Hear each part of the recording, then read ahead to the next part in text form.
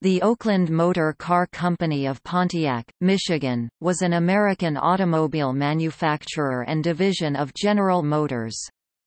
Purchased by General Motors in 1909, the company continued to produce modestly priced automobiles until 1931 when the brand was dropped in favor of the division's Pontiac make.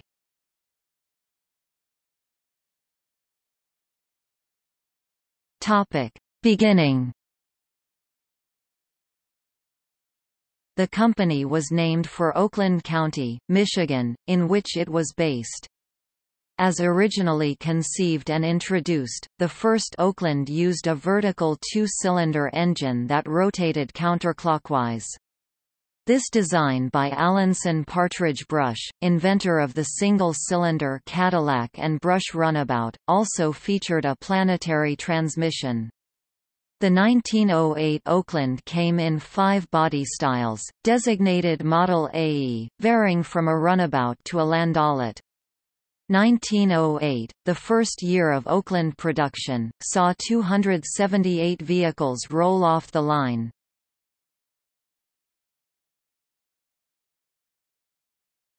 GM Takeover. After 1 year of production, Oakland's principal founder, Edward Murphy, sold half of the company to William C. Durant's General Motors Corporation in early 1909. When Murphy died in the summer of 1909, GM acquired the remaining rights to Oakland. Within General Motors, Oakland was later slotted price-wise above the volume-priced Chevrolet and below the more expensive Oldsmobile, Buick and Cadillac cars.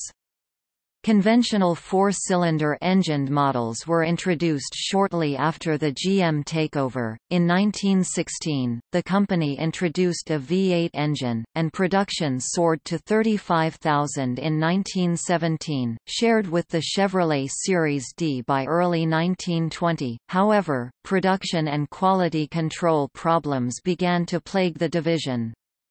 In 1921, under new general manager Fred Hannum, a consistent production schedule was underway and the quality of the cars improved, and Oakland vehicles shared the GM-A platform used by Chevrolet. One marketing tactic was the employment of a quick-drying bright blue automotive lacquer by Duco, a DuPont brand product, leading to the slogan, "True Blue Oakland."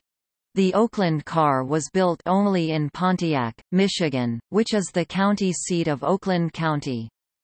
The name predates any GM association with an automobile manufacturing facility in Oakland, California, that built Chevrolet vehicles before Chevrolet joined GM, called Oakland Assembly.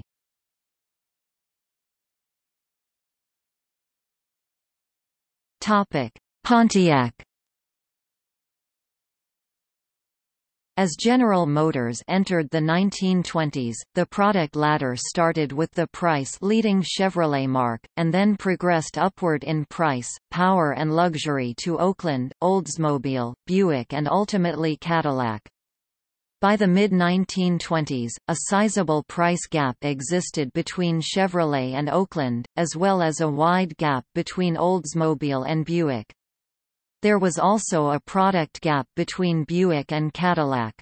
General Motors pioneered the idea that consumers would aspire to buy up an automotive product ladder if a company met certain price points, called the Companion Make program. To address this, General Motors authorized the introduction of 4 brands priced and designed to fill the gaps. Cadillac would introduce the LaSalle to fill the gap between Cadillac and Buick. Buick would introduce the Marquette to handle the upper end of the gap between Buick and Oldsmobile. Oldsmobile would introduce the Viking, which took care of the lower end of the same gap. Oakland's part in this plan was the 1926 Pontiac, a shorter wheelbase, light 6, priced to sell at a 4-cylinder car's price point, but still above Chevrolet.